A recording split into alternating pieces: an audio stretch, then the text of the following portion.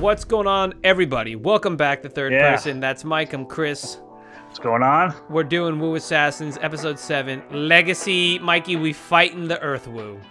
Earth Woo. This is one of my favorite episodes, man. Oh, for real? All right, cool, bro. I just kind of like the I like the scene. I like the way his power worked. Yep. It was kind of creepy that he has like this underground chamber. Dude, the dude is a creep, and it's hilarious. He was good. I mean, listen, he was good. It's Kevin Durant. Dude, this guy has been in a ton of things. A ton. Yeah. I love this guy. He's been in. I don't remember seeing him. Dude, he was in Lost. Let's double check that. I think he was in Lost. He was in I was gonna say Nosferatu.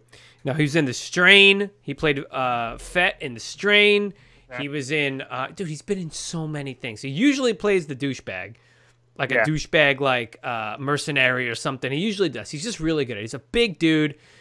I love the guy. I love seeing the guy. So fantastic that they got him. That was great. You probably enjoy the fact that this episode was directed by Catherine Winnick herself. Oh, of course. CG herself. Very, very cool. So a bunch of stuff happened in this episode. We're not going to really run it all down, but I just like, there was a few things that, you know, first of all, what did you like the most about this episode? Was there something you wanted to? I mean, like I said, I like the setting, this weird cabin in the woods. When the girl, her name was Jill, the one that was captured, her boyfriend comes around looking for her and all this kind of stuff. I like the fact that he explained the reason why he's holding her there.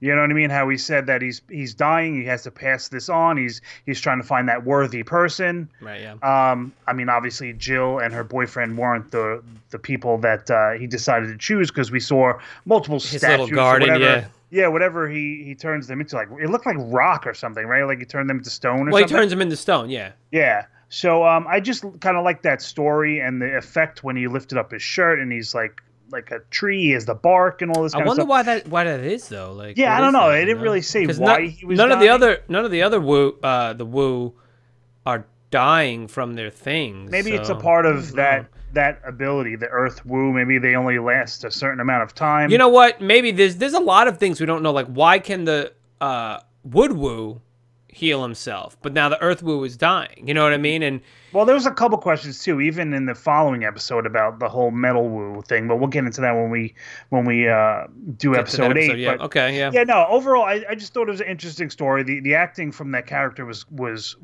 spot on, especially when he was talking to the girl's boyfriend at the door. There was like a I don't know how you the dude plays creepy, dude. I'd love to meet the man. I'd love to meet the man. He's so fun. He seemed like awesome. He was really he had a huge, strong presence, and the boyfriend was like, well, I really kind of need to look in your house, and you thought he was going to do something. Yeah, it was so cool. Well done. Cool. I love who they have gotten to get these Woo. I love it. And the next episode, we're gonna meet another Woo, and it's just like I'm really enjoying the show. I really enjoy the show. It's taking it to places that I didn't expect, which is really cool. In this particular episode, Kai actually kills him.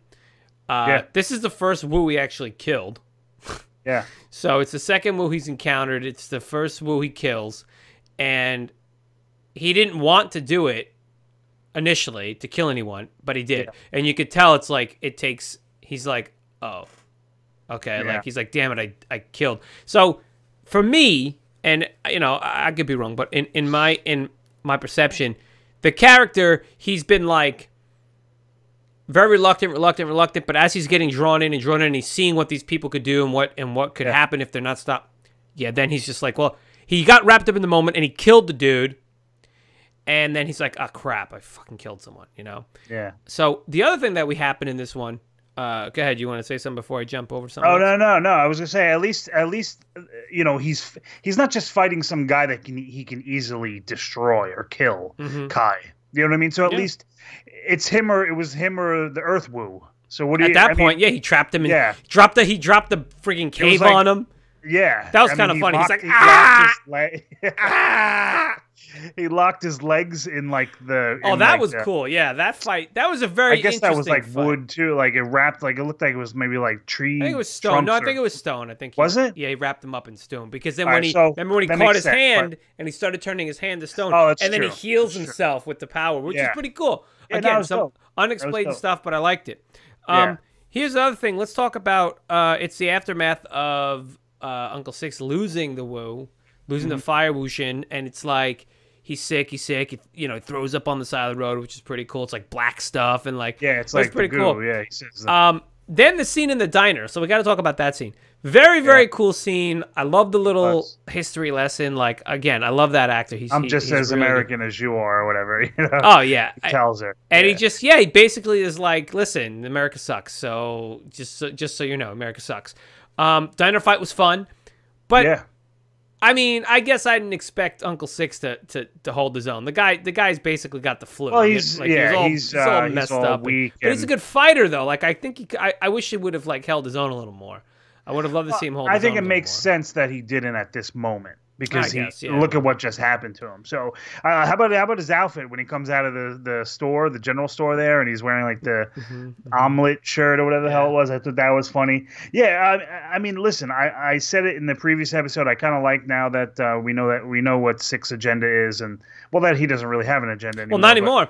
But here's the thing: we found out finally how he got the fire Wu, and I've got a couple issues with that. So. I guess I'll just tell you. I wanted to know how he found it. Obviously, he went to bury the man that he killed for Kai, right? And he just happened to find it. So here's my couple questions. Well, one question and another comment. First, the comment. Like, that's just dumb luck that he just happened to find that there, right? I mean, now, also, before, am I wrong? The Wu Shin, they split, and remember when Ying Ying was like, oh, they broke it and it flew to all different parts of the world, right? So I guess that's what happened? Yeah. So let me ask you this. Have they all... No. It could have traveled because that was the way back. That was like when it first started. So nobody had it? So nobody... Not necessarily. Someone could have had it. Because I'm saying, like, so wait, so... Oh, that's true. I don't know. I guess, yeah. So let's just say the Water Wu, he killed the Water Wu. How did the current Water Wu get that? We've never seen metal. We know that McCulloch is the Wood Wu, okay? So, where, you know, it's like, where the hell... So, there were other Wu assassins they killed... I don't know. Anyway, it got there. He found it. Dumb luck. Great. I was just kind of like, all right, it's kind of just like a... I feel like it was a little bit of a cop-out because it was like, nothing crazy. But then again... Whatever. Like I said before we started recording, it's like a destiny thing. You know? Yeah. And the other thing is, to find it. Nope, that's it. That's all I wanted to say. Oh yeah, just the fact that he was like, he hasn't been cold in like 15 years. Like I thought. Yeah, I wrote that too. So it's funny when you said that. I was like, I have that. You know, I have that too. I haven't been cold in 15 years. Yeah, I mean, again, we got some information about Six and how Six got to San Francisco because his father was in gambling debts, and in order to pay off his debts, they took him to. Oh, that's right. He was taking. Yo, everyone's got just a bad rap going into this life, you know. And he also explained how he found Kai and how Kai Kai's was beating the shit out of these kids and he was and that, and that's why he eventually adopted him. Well, he found what happened was. Yeah, he was found in a shipping container. Yeah. And his dad was dead already. Yeah. And they took him and they put him in this home or whatever, and that just wasn't working out. So, you know, he's like, all right, I'll just adopt. I think he said after like 3 days or something like that. Yeah, he's like, you just wouldn't have it. And he's like, so I took you and whatever. So, I always said I kind of like Six. I always kind of like Six, and I like him more now, actually. Let's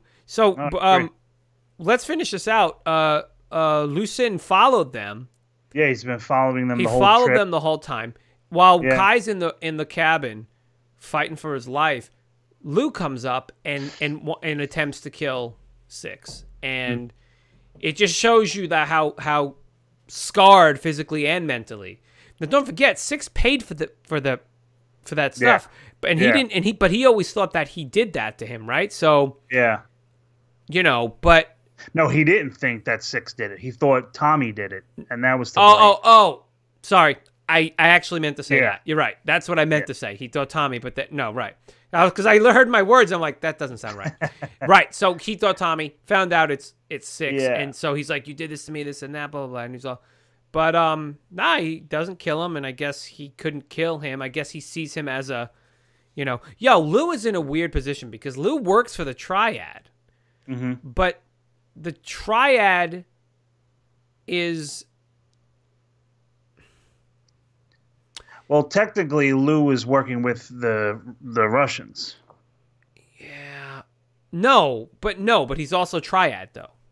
That's the thing. That was the whole point, is that he's like... in the beginning of the show, when they introduced CG and they were doing that briefing, they said that they showed Lou Sin, and he was like a lieutenant of 6. But he's also working for... You know what I'm saying? So they're like, so you got to watch him, you know? This was also the one where, at the end, was this the one at the end where we see... No, I don't think it was. I was trying to think. No, really, the episode ends with Kai killing the Earth Woo, and... yeah. Yeah, I don't want you to say what you're thinking, because... Probably, yeah, all right, so, yeah, again, we, a little ahead, but we're doing one episode anyway, at a time. I mean, it ends with Kai killing...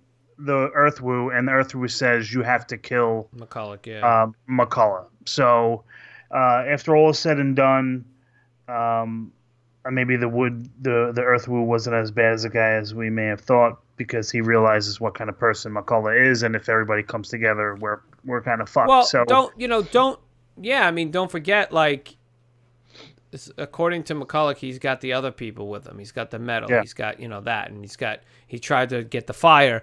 So yeah, it sounds like the Earth is just kind of like off on his own, doing his own thing, and he's trying to protect the Earth. I wonder what happened to the Wuxin for the Earth. Did we see that? Yeah, he took it. He took it. Yeah. Okay. Yeah, he took it.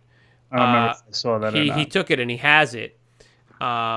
And that's it, and that's all we saw. So, all right. So look, that's let's end that. That's it. That was episode 7, Legacy. This was a good episode.